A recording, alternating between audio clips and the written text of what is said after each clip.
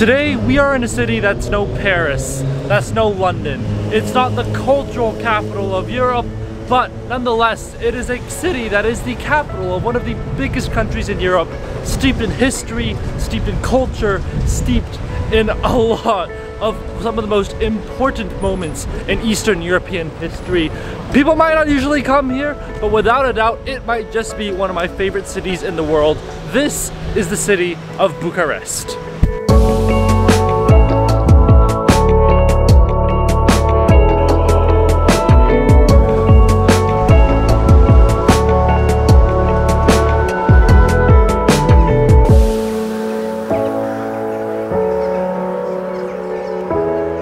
Today we've woken up to a very sunny and beautiful day. I don't know if you can tell, but the sky is about as blue as it gets. And we're currently in the really old area of Bucharest. This is the old town area. Right across me on that street, that is Piața Universității. I think that's how you pronounce it. And right behind that is the main old town area of Bucharest. We're not going to start off there for the day though. We're here just now, but we're actually going to start off a little bit outside of the city in a place that is filled with history and filled with a dark stain on Romania's past. It might not be a place that people commonly go to, but it's definitely a place worth visiting. So let's go ahead and hop on the Bucharest Metro and head to the north of the city.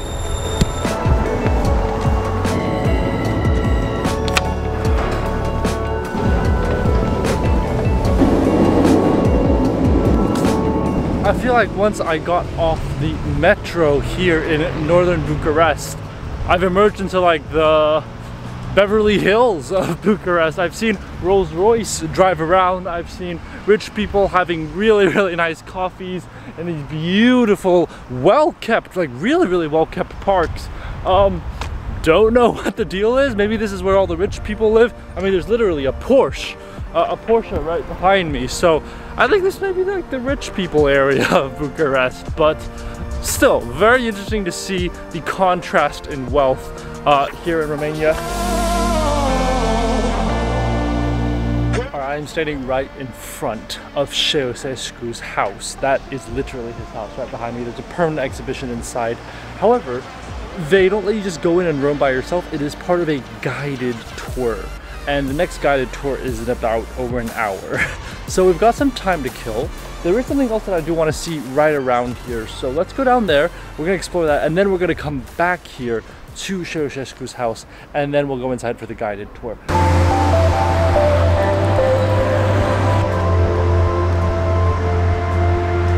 I am currently standing below the Arcul de Triumf, which is the triumphal arch here in Bucharest, Romania. It was built in memory of what happened in World War I. And you might be thinking World War I, I'm thinking more of, you know, France, Germany, not so much Romania, but Romania was very much involved, and so was Bulgaria, and so were a lot of these Balkan states during World War I. This is a memorial to all the people who gave up their lives in World War I from Romania. You can tell the signs are talking about 1916, 1917. This was during World War I. It's not World War II. It's not during the revolution of Romania, but this is something that was almost a century ago. Now, in this arch, there is a stairway that takes you all the way up to the top for a view of the entire city. But from what I understand, it's not open right now. I can't see anything. I can't see anyone to buy a ticket from. So I don't think we can actually go up to the top right now. I heard it's a great view, but I don't think it's open today. I don't know why, but still a great sort of symbolic structure of Romania's contribution to World War I, what an impact it had on the people here and the lives that were taken almost a century ago. All right, we've made it back to Ceausescu's house. Honestly, Romanian names, very difficult for me to pronounce, but we are back right in front of the house. I can't wait for the tour to begin. So don't know if I'm gonna film anything, but you guys will see in a bit. Before going into the house, we've got to put on these things, these covers on our shoes. I think maybe there's some special tile work or some special carpets in there, so we're not allowed to just step around just with our feet, so they're protecting it really well.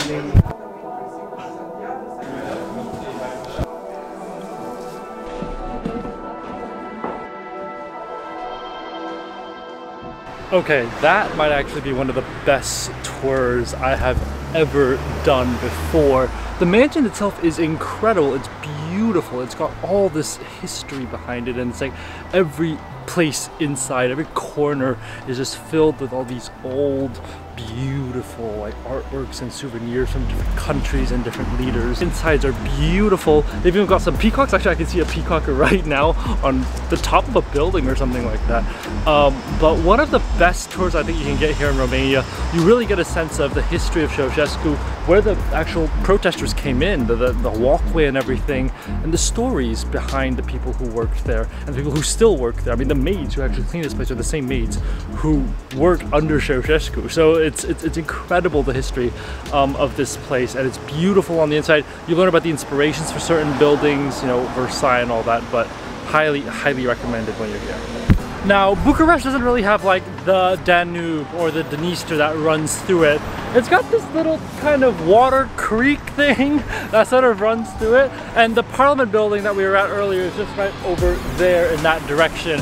But you cross over this tiny little creek, river-ish thing, and you actually get to this part of Bucharest, which is where we actually started in the morning, because this right here is the old town of Bucharest, right on the other side of the river.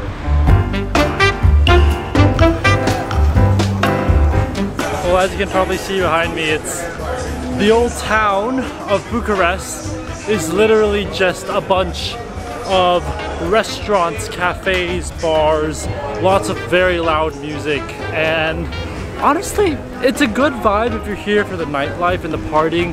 Not a great vibe if you're trying to get the traditional sort of Romanian experience. Definitely where you would come for nightclubs, parties and everything, which makes Bucharest actually one of the big party centers here in Eastern Europe.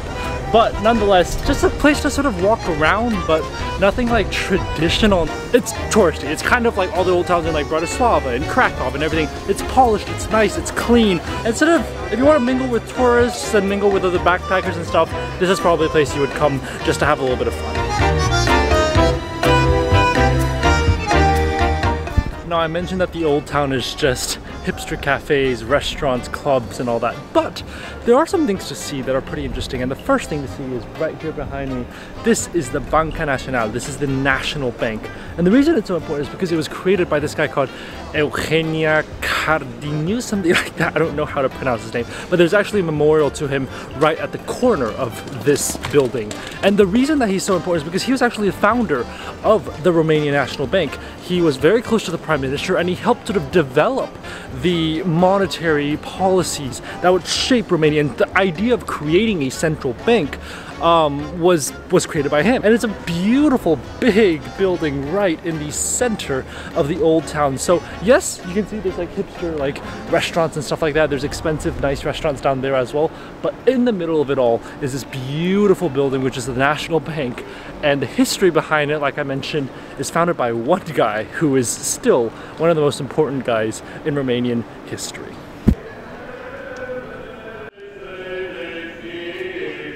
Now, if you listen carefully behind me, you'll hear there are men chanting something, and you might be like, what is that? Well, we've come to one of the oldest monasteries here in Bucharest, and it's actually right in the old town as well, just right around the corner from the National Bank. This is the Stavropoleos Monastery, and we're gonna go inside right now.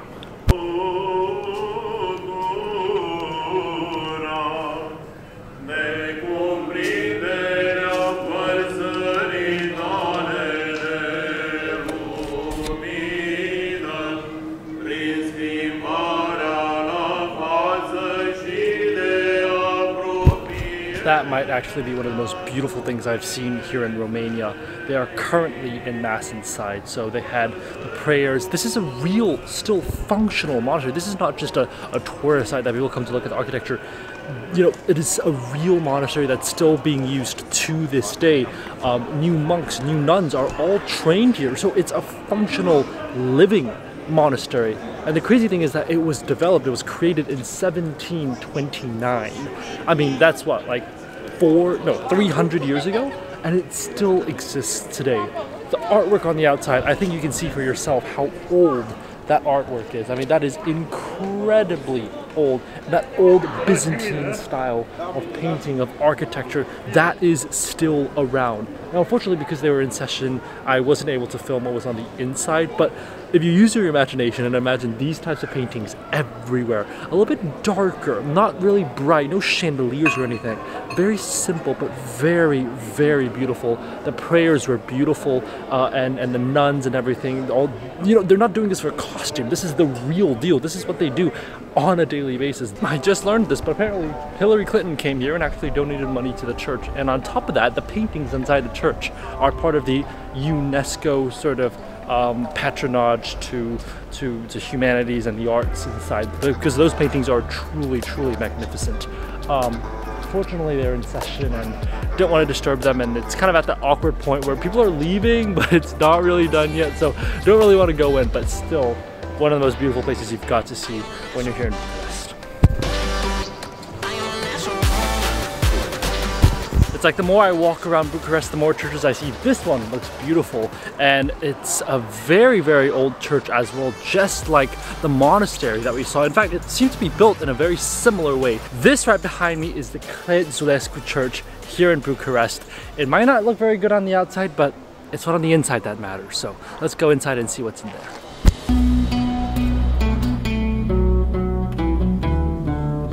Well, filming and photography is not allowed in here either. It's like every church I want to show. It's so beautiful, the artwork on inside, it's just amazing, but it's prohibited. This church was actually built in 1722, so this is actually older than the monastery that we just saw earlier, but it's been redesigned and remodeled in the 1800s, and finally it was brought to its original state in the 1900s. So this is what it would look like originally when it was built in the 1700s. The artwork on the inside is beautiful. It truly is incredible. I can't show you guys the beautiful paintings on the inside, which is frustrating. So it just means you gotta come to Bucharest yourself and see it. But the church is beautiful. You can see it's that classic Orthodox style right behind me, and it is truly gorgeous. The surrounding area, you can see, like, we've got literally like a mountain of sand here. We've got some building construction going on, but the inside, that's what you really come for. Across from the street of that church earlier is this piazza here. This right here is Piazza Revolute, and this monument right here is the monument to the rebirth of Romania, dedicated to the revolution that occurred in 1989. Now this place is really important because this place is also where a lot of protesters came, and a lot of them laid down their lives right here for the independence and freedom of Romania from communist rule. If you look right behind me, you see there are like a black sort of wall on this white wall behind me. That sort of plaque, that middle plaque, contains all the names of the people who sacrificed their lives for the Romanian Revolution. And just to imagine that 30 years ago, this was the site of one of the biggest political upheavals in Eastern Europe, to rid themselves of Ceasescu, whose house we visited this morning, and to get rid of communism here in Romania. How brave the people must have been. That's why this monument is erected. That's why this monument here is a symbol, a testament to Romania's commitment to staying away from communism and that past.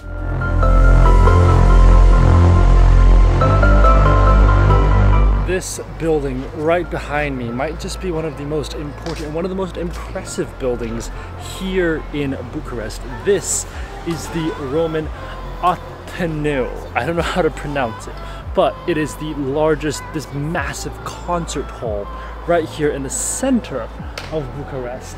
Now, from what I understand, you can visit it, but it's already too late in the day. They've already closed. It is this massive, beautiful neoclassical style of the structure, which I remember is built in the 1800s, and it's sort of served as the main concert hall here in Bucharest since then. Now inside they've got shows, they've still got concerts going on, so it's still a living concert hall that's still being used for shows and concerts, and mostly for classical music as well. But as of today, we're not allowed to enter. It's closed. We've come a little bit late. And unfortunately, we won't be able to see it today. Well, the sun is setting, and as you can see right behind me, the sky is turning a beautiful color. And I thought, you know, I would come to this beautiful place here. It's called Ceasescu Gardens, I think that's what it's called. And there's supposed to be these beautiful lakes and everything, and then that's the lake. It's completely dried up. I was completely ripped off of what I was expecting, at least from Google Images. Literally not even a single drop of water left. Like, not even a little bit of water. There's nothing. There's absolutely nothing left in there. Slightly disappointing. Sure. Yes, what do you are from Romania. Come here, Romania, the best country in the world, the Europe. Come here, the best one. Well, you heard it from him. Romania's great. So you don't need me to tell you that. But yeah, there's no water in here. There's like literally no water. I thought I'd see like a beautiful sunset with the sun setting over the water, but doesn't exist today. Let's go see what there is around this park. But I was hoping to have a really good sunset spot. Guess that's not gonna happen today. There's no water in the lake, so I don't know. Let's see. Let's walk around this area. It is a pretty big park, so let's just go ahead and walk around this garden and see what there is to see.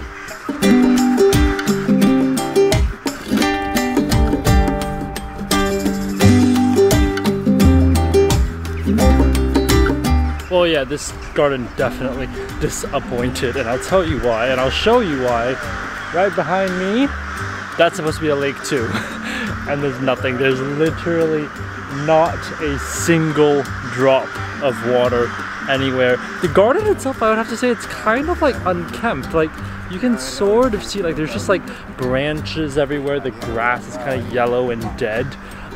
So not really the most beautiful place to end off the day here in Bucharest, but still, nonetheless, a place where locals come to just to enjoy the vibe and chill. The sun's just setting over there, and I don't think we're gonna do anything else here in Bucharest for the rest of the day, so that's gonna be the end of this video. Let's talk about Bucharest here for a little bit, because I do want to make it clear that Bucharest is a city you should visit. It is the capital city. Bucharest, without a doubt, has some pretty insane clubs and parties that you're not gonna find in Timișoara, you're not gonna find in Moldova, you're not gonna find in Bulgaria or Serbia or any of those cities. It truly is, at least here in Romania and in this part of the world, one of the biggest clubbing cities, one of the biggest partying cities. I met people in Brasov and Ceasescu who told me they come to Bucharest to party. So that's what Bucharest really is. When it comes to history, I think the best thing you can see is the Ceasescu house. That is, for me, one of the best things. And most importantly, the guides that run that place are incredibly knowledgeable, and they will give you an amazing experience to take back with you. And you really learn about Ceasescu, you learn about the gifts that were given to them, you learn not only about Romania, but Romania's relationships with other countries during those times. Now, the people here, very friendly. They are the nicest people. They're incredibly nice and very friendly. I mean, I think you saw earlier at the park earlier, and somebody just, wanted to tell you, Romania is the place to come. And I, without a doubt, believe that Romania should be the place that people come to. The Transylvania region is beautiful. Timișoara is beautiful. Bucharest is an amazing city to visit. Anyways, that's all I have for you guys today. I hope you guys have enjoyed this video. If you did, definitely give it a thumbs up and subscribe for more food and travel videos. Make sure to pay attention to the channel because we are going to be putting food videos here from Romania as well. And then after that, I'll be showing you guys to our next country here in Eastern Europe, and I'm very excited to show you guys that. So without further ado, I will see you guys on the next one. Bye guys.